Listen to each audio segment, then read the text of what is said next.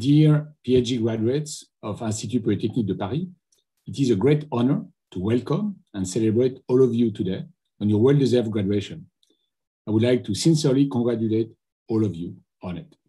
You are 238 brilliant students to receive this degree, and each of you should be proud of it. It is a token of your excellent research skills, the hard work, and the unwavering commitment you have demonstrated throughout the years you spent at the two doctoral schools of Institut Polytechnique de Paris, the Adama Doctoral School of Mathematics and the IIP Paris Doctoral School. Tonight is a unique and quite emotional celebration. You are the first graduates of the IIP Paris PhD program. When you started your PhD, you were coming from very diverse backgrounds, excellent universities, 20% of you from the IIP Paris schools, and many others from our partners, Université Paris-Saclay, Sorbonne University, and many others on a global basis. By deciding to follow a PhD program at Institut Polytechnique de Paris, you showed that you understood our project. 5 historic French schools, which have been training highly skilled scientists in their respective and complementary fields for more than 2 centuries, joining forces to train future leaders and generate a research of excellence and impact. You made the choice to increase your scientific strike force and stay in the way of technical excellence. The scientific and technical excellence, Institut Polytechnique de Paris proved it, I would say last week, in particular through the new QS ranking 2022. We are now in the top 50 global institution of education and research, second in France and in European Union, as well as top 15 in employers' reputation. I think this is a great recognition of what the Institute is building, but also I hope it should make all of us, including you, very proud to being part of such an institute recognized globally. Our increased international reputation and our success in building solid and fulfilling programs, we draw them from the many resources that we have, in particular all the labs of IIP Paris and their eminent researchers, with which you were able to interact throughout your degree. Moreover, you were able to get an amazing multidisciplinary training anchored in the French scientific rigor, theoretical approach, while cultivating human relations and soft skills within a diverse and international environment. And you are a living proof of this diversity. 41% of you are international. The great majority of you are from Europe, but many also from you are from Asia, biggest community coming from China, but also from North Africa, as well as South and North America, as well as the Middle East. Also, around 30% of you are women, which is an encouraging result for us to keep pushing science to be more inclusive and diverse. Throughout those years, you have showed your devotion to IIP Paris and have developed new skills and values. By graduating from this PhD program, whether you are going to follow an academic or research career, work in the R&D department of an industrial group, participate in one of the greatest public research organizations, or even create your own startup, you are from now on all united around values which IIP Paris instilled in you or help you develop. First, believing in the power of science and technology to respond to the rapid changes and transformations and shape a brighter and more sustainable future for the society as a whole. Ambition and a sense of collectiveness also to make science progress. As you learned how to conduct your research by yourself, it helped you gain audacity as well as self-direction and leadership skills. But you also acquired a great sense of patience and learned to surround yourselves with the right people. I am sure this also helps you develop interpersonal skills and a sense of respect, highly sought after in the professional world and crucial to feel fulfilled in your future career and to build impactful initiatives. Finally, an innovative mind, thanks to the endless innovation capabilities of IIP Paris, empowered by partnerships between every society stakeholders, including the industrial world. As you had to deal with a number of actors, from industrial partners to researchers, you are therefore aware that it is necessary to tackle major economic and societal challenges, including clean energy, climate change, artificial intelligence, data analysis, biomedical engineering, and cybersecurity, to name a few of these challenges. I hope you took full advantage of the rich networks you are lucky to get access to at Institut Polytechnique de Paris. Now, I would also like to thank Professor Laszlo, Professor Tapus, Professor Rueff, as well as all your thesis supervisor and co-supervisors, all the researchers in the labs who help you, as well as the graduate school and doctoral school administrative office, for the support they have provided to you to ensure your best education and environment to succeed. They will announce in a few minutes the laureates for the thesis awards, and I would also like to congratulate them personally in advance for their particularly outstanding performance. As all your names will appear on the screen throughout the ceremony, you will probably look back on your experience at Institut Polytechnique de Paris, full of amazing memories, I hope. I would like you to also think about what this diploma means to you and how you will be able to make use of it in your future career. At your small scale with your thesis, you can be sure that you have helped these various scientific domains progress and have therefore made your mark on the history of science. You have been able to impose your view, your way, the way you deal with this particular topic you chose, how it should be tackled. And this is what Institut Polytechnique de Paris is about, and what your supervisors, and I would like you to take away, transcend the frontiers of science and technology for the benefit of business and society.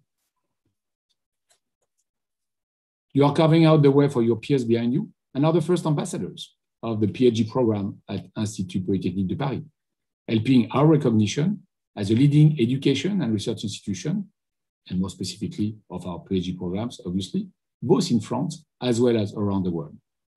You have the means to show that French PhD training is excellent and significant. I wish also you continue to aspire to inspire others with humility and humanity. So in conclusion, my sincere congratulations again to all of you, the new graduates of the PhD program of Institut Polytechnique de Paris. I wish you all the best in your career.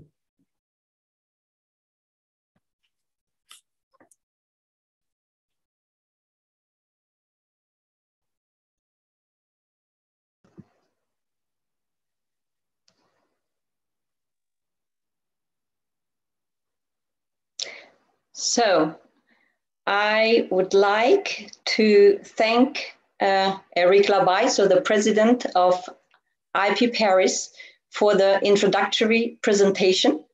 So hello, everyone. So some of you, or most of you, maybe know me already. So I'm Adriana Tapus, and I'm a professor at INSTA Paris, and also the director of the Doctoral School of IP Paris. And together with my colleague, Professor François Rueff, IP Paris representative of the Adamar Doctoral School of Mathematics, we would like to warmly welcome you to this first IP Paris PhD graduation ceremony. Unfortunately, the ceremony couldn't be organized in a face-to-face meeting due to the COVID-19 pandemic. And here we are in a virtual gathering. I would like to start with sincere congratulations to the 238 new doctors receiving their doctoral degrees today, 200 in the Doctoral School of IP Paris and 38 in the Adamar Doctoral School of Mathematics. Among those celebrating today, there are 69 women and 97 international PhD graduates. Of course, so today it's really a celebration day, and I'm sure that you are all accompanied by your family members, friends, partners, and spouses, and that they all are very proud and thrilled to attend this ceremony. You have traveled a long path. You spent 3 or 4 or even more years of your life working hard on a particular cutting-edge topic, and you demonstrated that you can do innovative research and earn doctorates from IP Paris, one of the best universities in the world. I would like to thank your families and friends for all the support during this period. And last but not least, I would like to congratulate your professors and supervisors who have supported you during this trip and that provided you with an exceptional educational and help you develop your research capabilities. The Doctoral School of IP Paris is a multidisciplinary doctoral school with no fences between the research domains and fields, and increases and encourages interdisciplinary research work. Therefore, some of you studied physics, biology, chemistry, information, communication, electronics, computer science, artificial intelligence, engineering, mechanics, energetics, economy, management, and social sciences. Furthermore, mathematics are interfaced with various other disciplines. For this reason, they have always been involved in the education and research of the 5 founding schools. This is reflected in today's doctoral studies in mathematics of IP Paris, which include pure mathematics, applied mathematics, and mathematics at interfaces that are part of the Adamar Doctoral School of Mathematics. But you may wonder, what is different now with respect with when you started your thesis? So first, people can call you doctor, even though you're not a medical doctor. Second, as a holder of a doctoral degree from IP Paris, you receive the highest educational degree, and you are now capable of working independently in your research topic.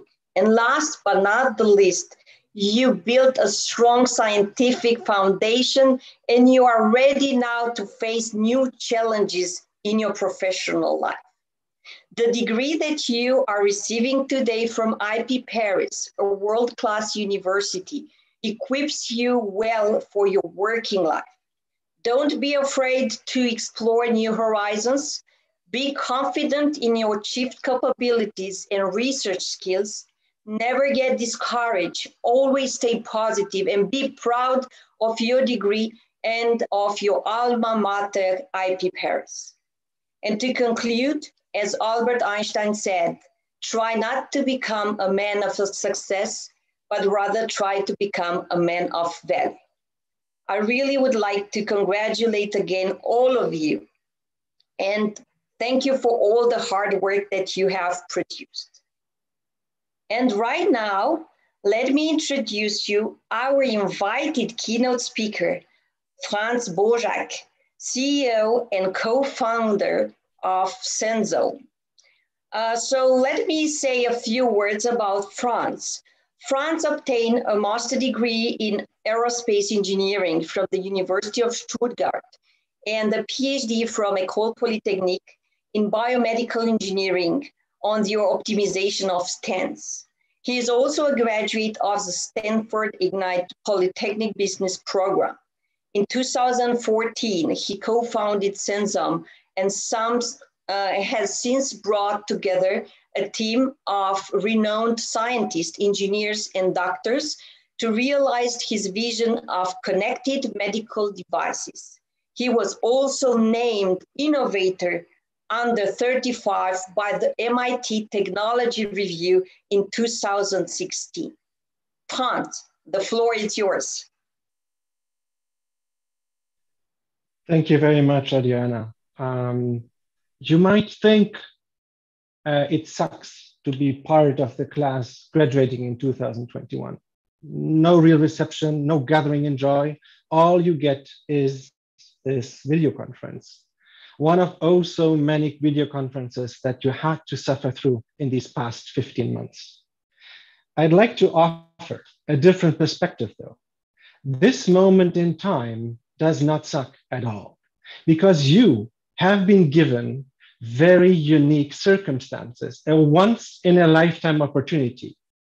You have the opportunity to become a PhD after the complete breakdown of everything we considered normal, so that you can now be a driving force of creating the new normal, a new world that is more resilient, more equitable, and more sustainable. Dear President, distinguished guests, dear faculty, and proud families, I would like to congratulate all the PhD graduates of the 2021 class, builders of a new world.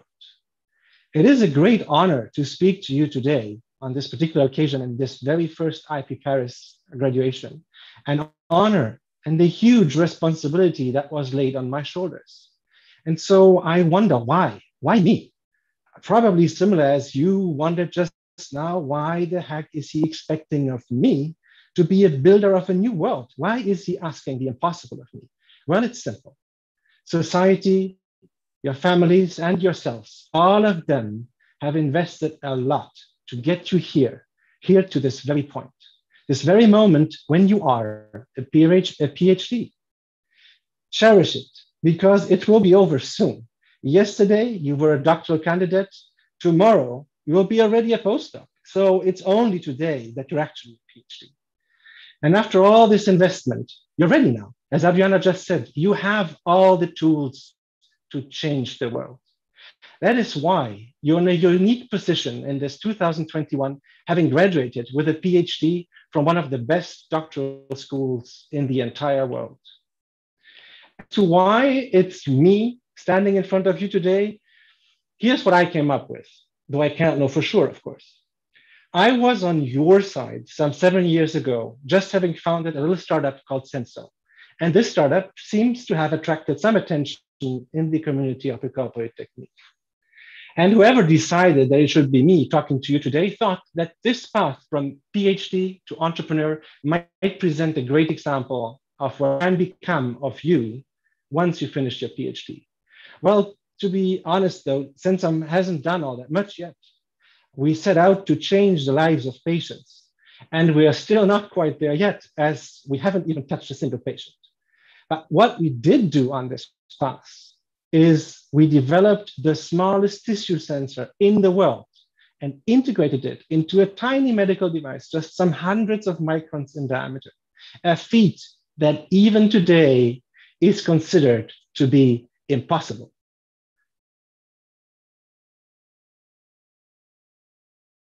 Later this year, however, we will finally be able to demonstrate how this tiny sensor can make a big difference in the lives of patients all over the world. So how did we achieve to build the impossible? Well, if you want to know our secret sauce, then of course you need to sign an NDA. No, of course, I'm joking. I can tell you what is our secret sauce. It is having the most extraordinary team in the world. And what makes this team so extraordinary, you ask? Well, because it's composed of individuals that know their why. They know why they are getting up every morning and why they want to change patients' lives. And this is the true secret. It is knowing your why. You have invested so much into your education to come all the way to here. And all of you know how hard it is to finish a PhD with those many ups and downs, moments when you feel lonely, maybe lost, out of ideas. But you made it. And maybe in those moments, you already asked yourself, why? Why am I doing this? And this is when you needed to look deep inside yourself to figure out that one answer in order to continue. The fact that you're here today with us tells me that there's a good chance you did that very exercise and already found the answer for yourself. But maybe you came all this way because you had to or were told to, because it was expected of you. If you belong to people who have found their why, I want to congratulate you. You can log off now, as this speech will not give you much more.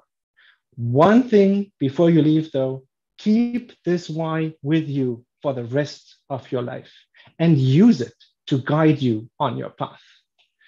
But if you haven't yet found your why, then I must insist you ask yourself, why am I doing what I'm doing? Before you take any other step. Because if you do not, you risk getting lost in the middle of the road. And believe me, this will likely strike you at a moment when you need that questioning the least. So take the time now to look inward and think about what drives you, why you are doing what you're doing, why you came to here to this very moment. Steve Jobs once called this connecting the dots, looking backward. Look back at your life and connect those dots. Start in the beginning, your earliest memories, and try to figure out why you made those key decisions in your life going forward. Why did I go to university? Why did I choose the very PhD subject I chose? Why did I do it? And more likely than not, you might discover that you actually do have a why, but you weren't conscious about it. That there was this feeling in your gut all along, this force that was always guiding you every step along the way. You'll be so happy when you discover it and follow your why much more consciously. It will make your life so much easier because suddenly you will feel this force and you will be able to use this force to guide you on your path rather than just blindly following an inner calling that you do not understand. Before I will let you go and enjoy this very moment of being a PhD, I want to share with you my own why. To understand my why, I need to mention 3 women and 2 men that have shaped my life. Of course, there are many people who I've had the privilege of meeting over the past 37 years and who contributed to the person that is standing in front of you today. But I want to particularly point out these 5 because they profoundly shaped my why. Number 1 is my mother, who instilled in me a spirit that I should never settle for less than being the best at what I do.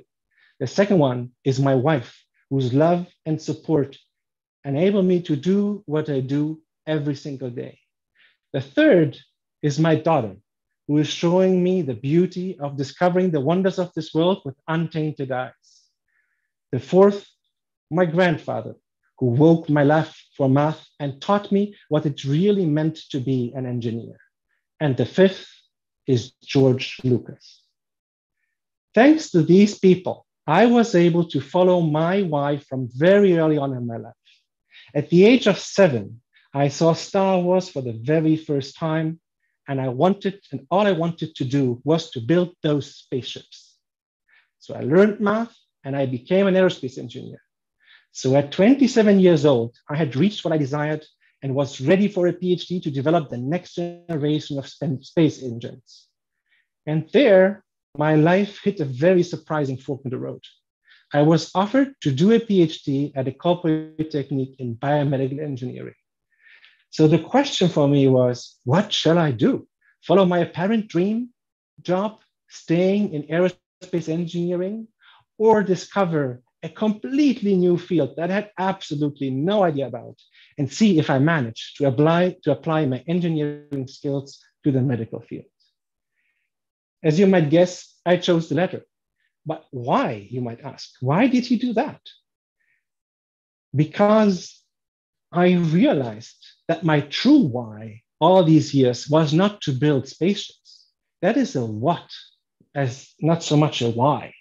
But my true why was the need to push myself out of my comfort zone, going the hard and challenging path, not the quick and easy one, the path that would allow me to become an always better version of myself, to eventually fulfill the true duty of any engineer, to be a pillar of society, solve problems that will allow mankind to go on, so that at the end of my life, I can look back, connecting the dots to proudly say, let's do it just like that once more. So find your why to build a better world, as it will be your force, your compass, your North Star that will guide you through the uncertainty that lies ahead, always. Thank you. Thank you, Franz, for this really inspiring presentation that I'm sure it was very much appreciated by all the doctors, faculty, and researchers present here in the graduation ceremony.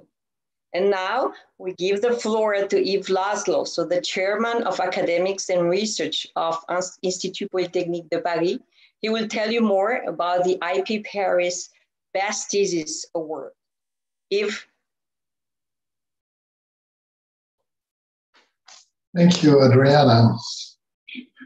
Good evening, everyone. So I am Yves Laszlo. I am very old doctor. Believe it or not, I have got my PhD in the last century, so meaning 31 years ago, in algebraic geometry, so I am a mathematician. So I'm very happy to be with you, the new doctors of Institut Polytechnique de Paris. First of all, let me thank all the participants. When we have decided that Institut Polytechnique de Paris would award annually 3 prizes to the applicants who had produced the best PhD thesis and made the most outstanding contributions, we could not imagine that we will be unanimously impressed by the quality of the thesis, which was sincerely particularly high. It cast light on the commitment of all those who participated in the project. I personally congratulate you for the energy and time spent on your work. I can tell you that selecting and deciding between the candidates has been difficult, very difficult exercise for us. And I want to pay tribute to the work carried out by the PhD Award Committee in various fields, whose members come from various fields: physics, biology and chemistry, information theory, communication, electronics, computer science, data and artificial intelligence, generics, mechanics and energetics, economics, management and social sciences, and of course, last but not least, mathematics. At Institut Polytechnique de Paris, we support the development of research and PhD with enthusiasm. You must know that the emergence of 10 IP Paris departments, disciplinary departments, of 3 interdisciplinary centers, including one created in 2019, a joint laboratory with an industrial corporation on laser and plasma physics are some flagship actions to create a genuine Institut Polytechnique de Paris Research Center. And today, we can be proud of the great success of this edition. Out of the 70 cases examined, I am pleased to announce that we have 7 winners. 3 ex aequo winners for the best thesis award, who will each receive 3,000 euros, and 4 special mentioned ex aequo, who will each receive 1,000 euros. Congratulations.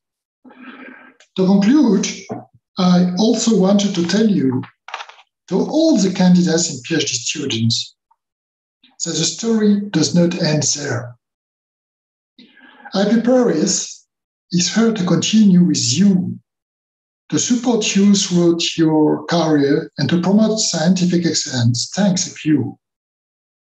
I wish you a rich, successful career with great scientific achievements. Thank you.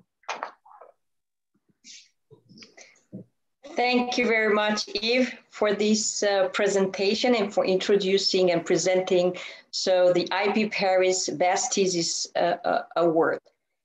As previously mentioned just right now, there are 3 Best Thesis Award ex aequo. So we are inviting all the awardees in alphabetically order to quickly present their thesis work. So we start with Dr. Ambre Bouillon and her thesis on spontaneous Leidenfrost dynamics.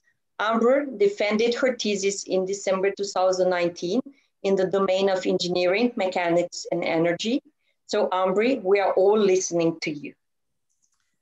Hello, thanks a lot for the introduction. I'm extremely honored to be awarded the prize for one of the best theses by IP Polytechnique. And I grab here the opportunity to tell you a bit more about my work, my PhD work. So I did my PhD with Christophe Clanet and David Quéré at l'ADIX in École Polytechnique about some problem related to Leidenfrost drops. And I will first shortly tell you a bit more about the Leidenfrost effect, and then I will present you also shortly one of the effects we discovered. So let's first take a look at a small amount of liquid and look at its behavior on a solid. If the solid is brought at room temperature, the drop adopts a lens shape and is really quiet. And if we increase now the temperature of the plate, for example, at 70 degrees, there is no much difference. The only difference is that the drop will evaporate more quickly. But then if we cross the water boiling point, the behavior of the drop dramatically changes. The drop violently boils and evaporates quickly. But very surprisingly, if we raise the temperature above a certain threshold, about 200 degrees, we see a very different behavior. We now see that the drop adopts a quasi-spherical shape and recover its quietness. So this very surprising phenomenon has been reported first about 3 centuries ago by Dr. Leidenfrost.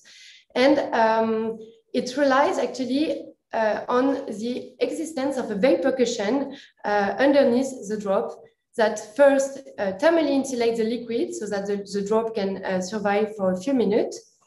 But then this vapor cushion also prevents any contact between the liquid and the solid, so that boiling is suppressed and the drop is highly mobile. There is no adhesion, so that when you deposit drops on a hot pan, you can see that they flee away in all directions. So you're probably all familiar with this transition, as it occurs right in front of you when you're cooking. And for a long time, we saw that the mobility of those droplets were due to the fact that first, the drops are frictionless, but also due to the presence of external perturbation, like airflows or a tiny slope at the pan. And what we try to understand in my PhD is to what is the intrinsic reason for those drops to be such mobile. So I reproduced this experiment under very controlled condition in the lab by limiting airflows and adjusting the horizontality as much as possible. And I released from rest 100 drops with a radius of 1 millimeter. And here I collect on this diagram the trajectory of those 100 droplets seen from above. So what you can see is that when released, the drop flee away from their initial position and propel in all directions. So the isotropy of the trajectory shows actually that this is not a gravity effect. There is an intrinsic force that self-propel those droplets. So to understand the reason why the drops are such mobile and move in all directions, we get the idea to seed the liquid with some tracer particles and to look from the side. For example, here I show side views of the internal flow. And what we can see is that a big drop flattened by gravity hosts very strong flow with velocity of about 5 centimeters per second. So very strong at the scale of a millimetric drop. But those flows are first symmetric, but as the drop evaporates, it will shrink. And at some point, there will not be enough room for 2 vortices. So there will be a break in symmetry. And for a tiny drop, a quasi-spherical drop, we only see 1 rolling cell. So the drop behave like a liquid wheel, and this asymmetric internal motion has funny consequences, because now if we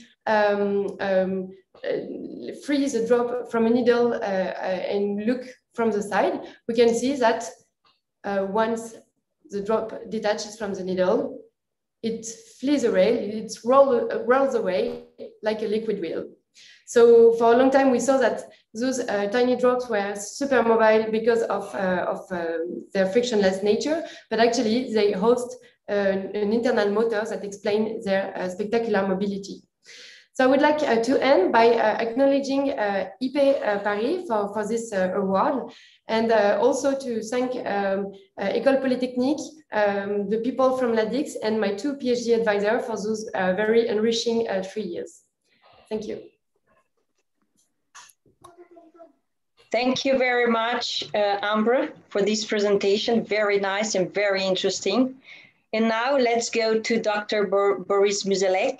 His thesis was defended in October 2020, and it's about leveraging regularization, projections, and elliptical distribution in optimal transport. His thesis is in mathematics, but also in computer science, big data, and artificial intelligence domains. So Boris, the floor is yours. Okay, so thank you, Professor Tapuz, for the introduction, and I am very honored to receive this prize. So I did my thesis at INSEE Paris, IP Paris, under the supervision of Marco Couturier, on the general topic of applying the mathematical theory of optimal transport to data sciences and machine learning. So first, what exactly is optimal transport? Well, optimal transport is a mathematical theory that studies the problem of transporting mass at the minimal cost. It was first formulated by Monge in the 18th century, who observed workers that were doing earth-moving works, that is, they were moving piles of sand to fill trenches. And he raised the question on how those workers could organize themselves to minimize the total effort they have to produce. So he assumed that you could represent the cost of moving a unit of mass from a location X to a location T of X. You can measure that cost using a cost function C of X, Y. And he looked at those maps that transform a pile of sand onto another while minimizing the total cost of doing so. So this is a very challenging mathematical problem. And for that reason, it remained somewhat forgotten for about a century until it was revived by mathematicians like Kantorovich, who focused on a variation of this problem that is a discrete version of this problem. And an example of such a problem is how to transport goods at minimal cost. So let's assume that you have factories. Each factory produces a certain quantity of goods, and you have stores, and each store requires a certain quantity of goods. And the problem that Kantorovich studied is how to transport the goods from the factories to the stores in such a way that you minimize the cost of transporting them. And this time, instead of having an optimization problem over maps, you have an optimization problem over matrices in that case, or more generally over couplings between distributions, which is a simpler problem.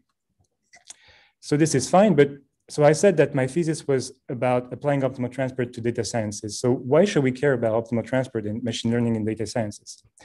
Well, it turns out that in machine learning, we often need to compare distributions. So in a typical setting, we might observe data, which can be images, for instance, and we can represent this data as a discrete distribution, meaning a distribution that has one supporting point per observed data. And we might want to fit a model, say a neural network, over this data. And to do so, we need a way of comparing the learned model, the neural network, to the data we observed.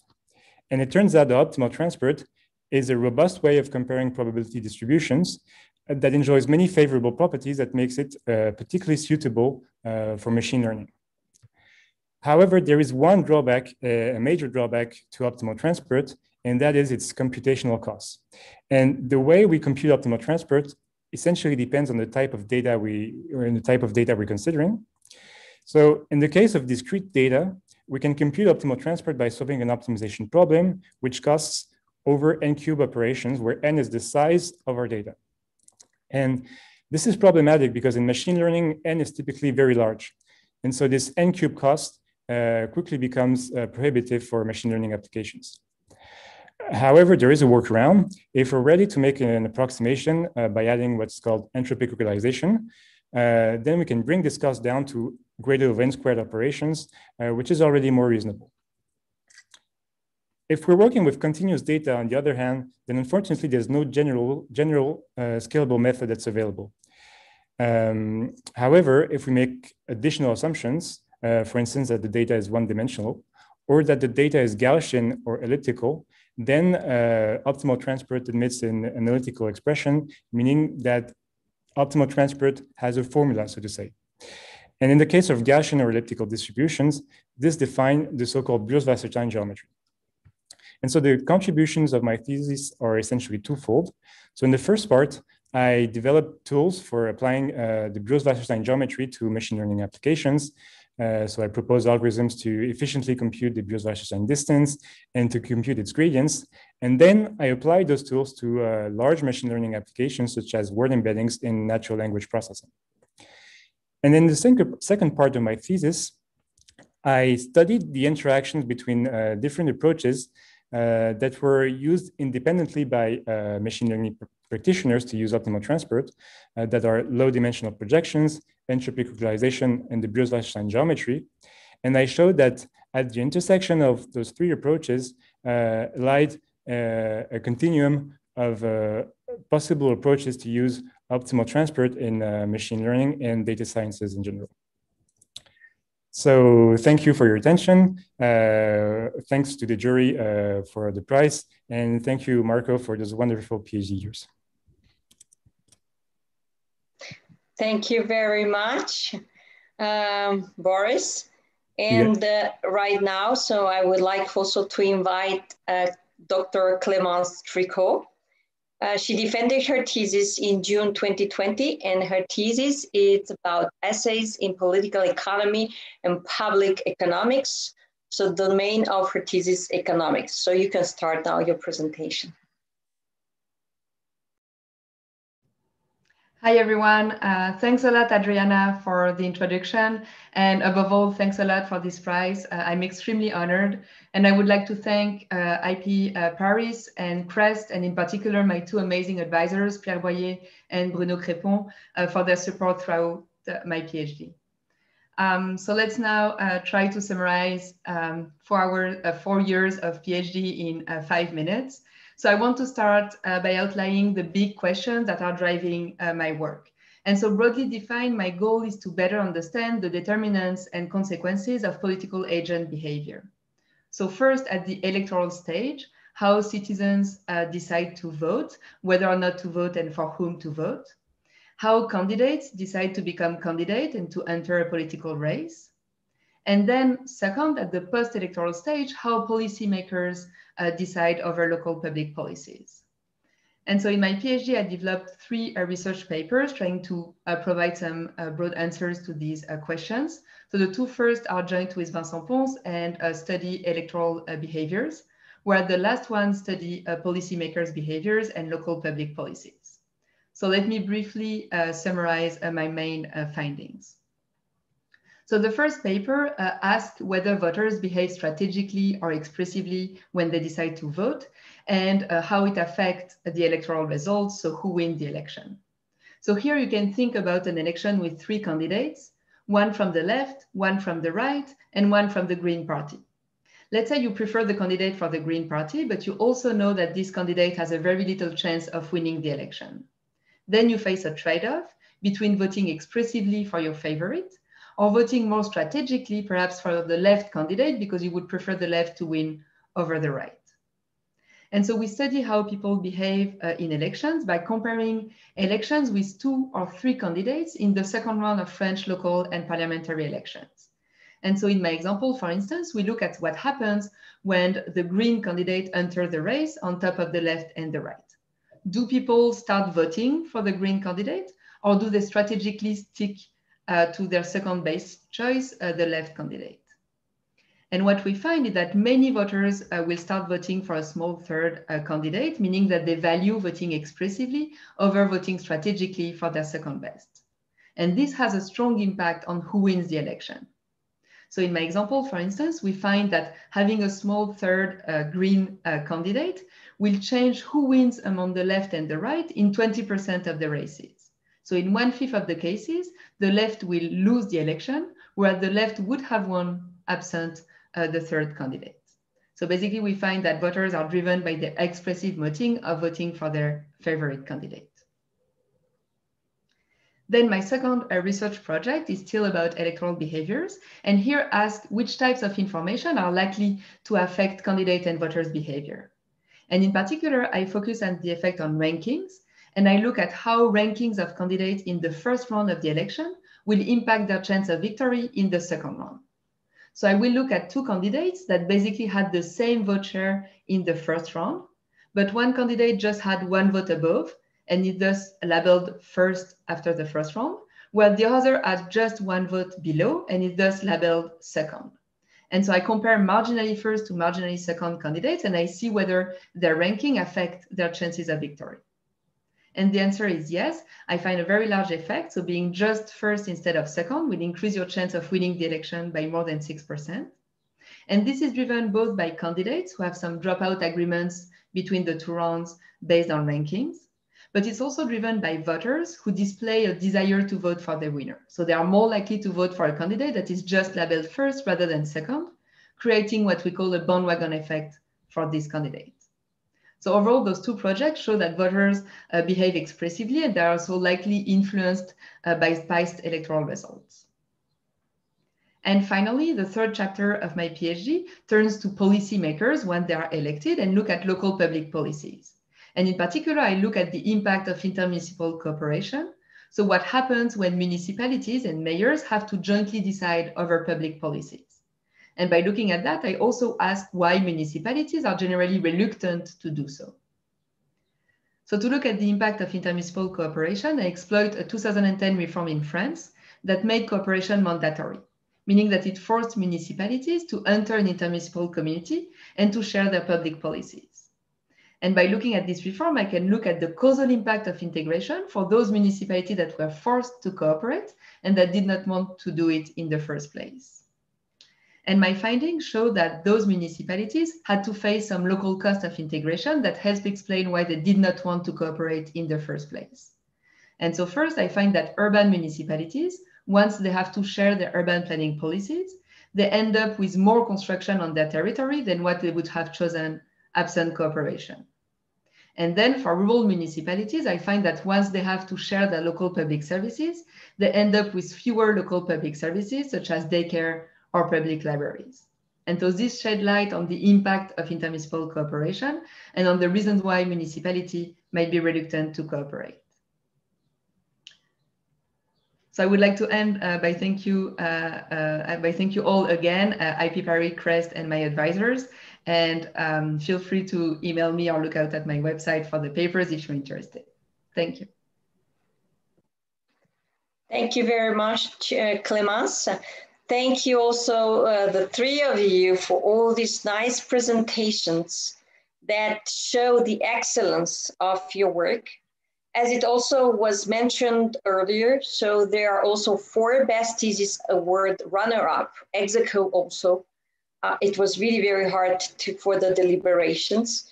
I would also like then to mention in alphabetical order, Vincent Corlet, Guillaume Graciani, Jawad Murtada, and Emile Parola. I would like to congratulate all of them and also all of you for the excellent work that you have conducted at IP Paris.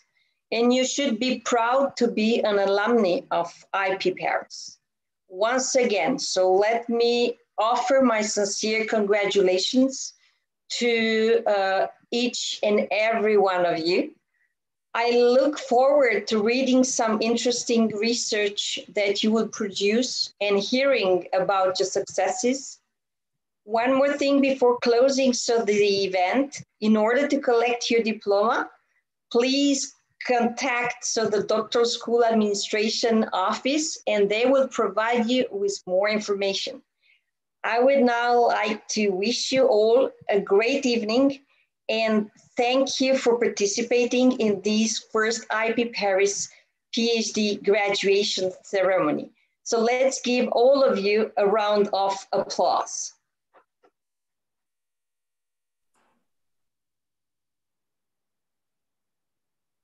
Thank you.